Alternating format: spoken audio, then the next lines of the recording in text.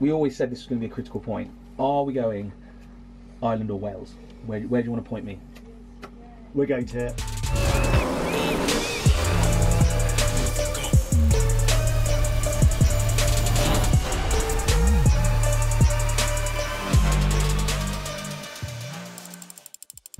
Just chatting to Big Chief Matt.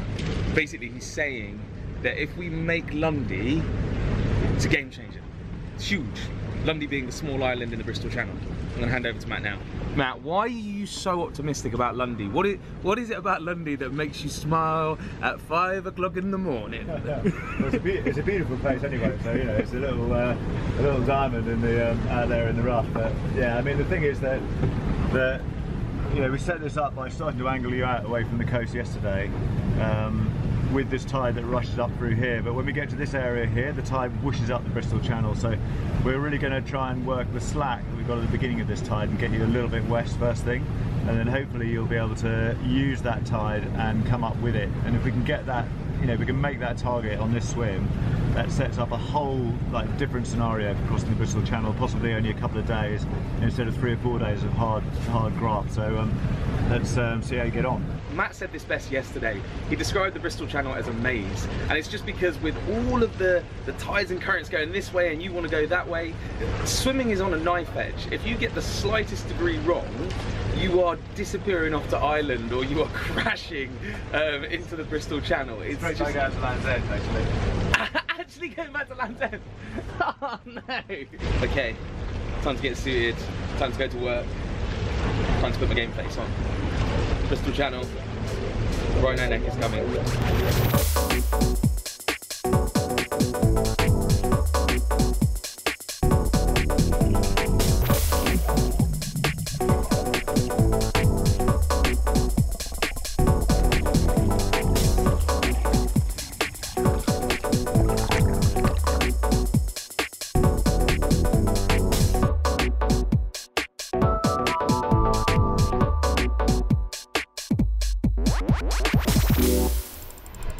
Just finished the morning swim here on Lundy Island, just off the coast of Devon. We're in a place right now called Jenny's Cove. This place is stunning. I honestly can't do it justice. Worth noting is this entire island actually comes under marine conservation. So what that means is you're not allowed to fish here. And if you can't fish here, the sea life thrives. As a result, the birds have somewhere to come and eat. Seals, that was one of my favorite parts, just coming face to face with a seal.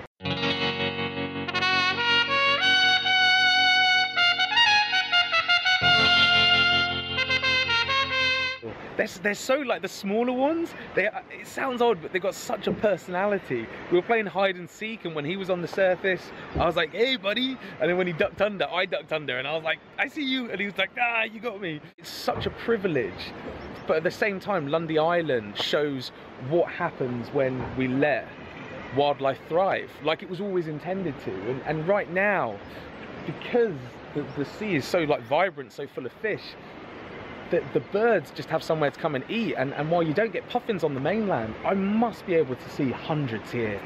In summary, while on the Great British Swim we focus a lot on the mental aspects and the physical aspects of the whole adventure, I think Lundy is just a brilliant example of what can happen if we let wildlife just thrive and kind of exist how it was always intended to. It's been a while since we've done one of these sort of Q&As. There are some common questions that are coming up on social media that I wanted to take the time to really answer. Firstly, regarding my salt tongue. I appreciate a lot of people's concern. It really does mean a lot. It's kind of okay. It's kind of under control. A lot of people saying like, why don't I use a snorkel? People were even sending me different models of snorkel that I might be able to use, like full masks, ones that you just put in your mouth, like one that goes over your nose. There's a part of me that just, I wouldn't sleep well at night if I knew I used a snorkel. Does that make sense? I can't use a snorkel. If you say you're gonna swim it, you swim it. You know, that means no flippers, no snorkel. This is the Great British Swim. It's not the Great British Snorkel. Next, a lot of people asking, will we do this in 100 days? If you'd have asked me this at the start in Margate, I would have said, yes, absolutely, 100 days. But that was all in theory. That was all with my calculations on a pen and paper, Since swimming around the entire south coast, I've learnt a lot. I've become a little bit more philosophical about the whole Great British Swim.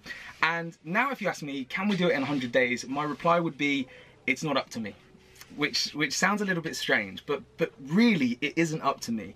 It's up to the ocean. Our best day, in 24 hours, we were able to swim 30 miles.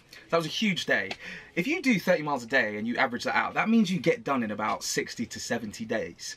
But again, that's all theory. Equally, around Lyme Regis Bay, in a 24-hour period, I only managed to swim 5 miles. Reason being, I was eating currents. The wind was just not in my favour.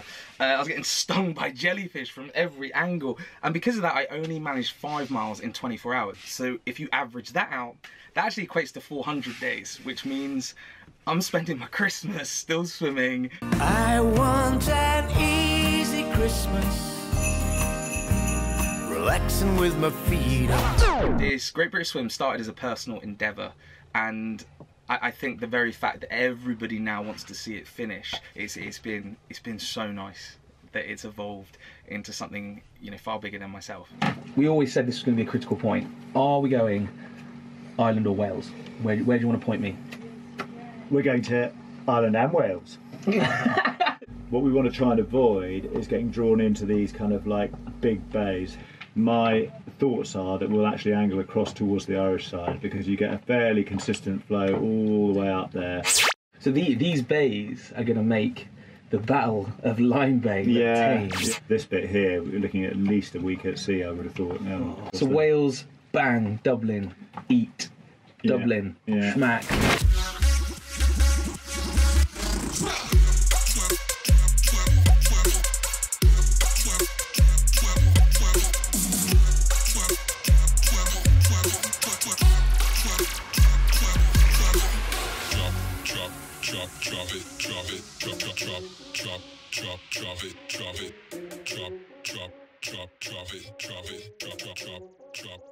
So guys, called a halt to the proceedings yesterday just because my shoulders are making noises that they probably shouldn't be making. I wanted to just do this vlog because it's quite easy to see, you know, rhino neck and salt tongue, but the reality is whatever is going on inside of my shoulders is not good.